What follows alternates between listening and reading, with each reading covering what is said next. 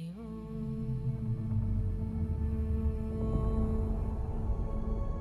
planet Arrakis is so beautiful when the sun is low. I remember scouting back there 10 years ago in Jordan, saying to myself, wow, if ever the day I make a movie like Dune, that's where I'm coming. Why? Because there are unique, fantastic rock formation over there that look like from another world. The light is mesmerizing. And when you are in Jordan desert, it brings so much, as a human being, so much humility inside you. The landscape are like unbelievably powerful and mesmerizing.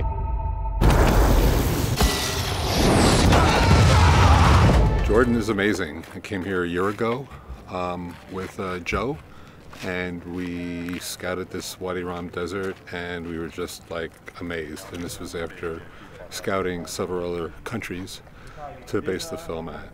Just the configuration of these rock formations and the light and the accessibility that we were able to get was just second to none.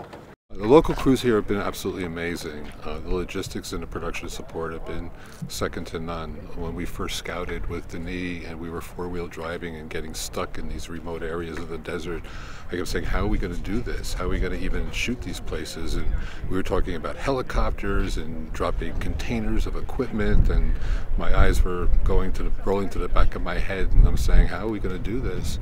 And we got a lot of assurance from the production service company that they can manage this, they can take care of us. They arranged tremendous assistance from the Army and the military here, who had the trucks and the equipment to actually access these remote locations. We spent a month in Jordan, and it was such a wonderful experience. We worked with our own crew, but the local crew as well.